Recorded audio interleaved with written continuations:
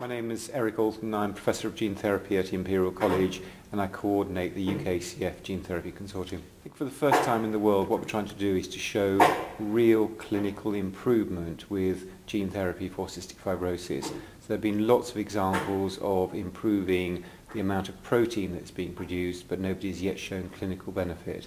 And that's what we're about. We're at the stage where we have looked at the possibility of putting in once into patients, and I think that's been successful, and we're therefore just gearing ourselves up to do the world's largest study, doing it repeatedly once a month over a year in a large number of patients. This will be the world's largest gene therapy trial for any disease. At the moment there is one multi-dose trial that is coming up, and that's going to be restricted to patients around Scotland and the patients at the Brompton.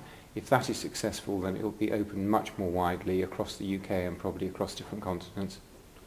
This year we will complete the single-dose study that we mentioned earlier, and then we will begin preparations for the multi-dose trial. The multi-dose trial will start in approximately 18 months and take a further 18 months to complete. So those are our current timelines.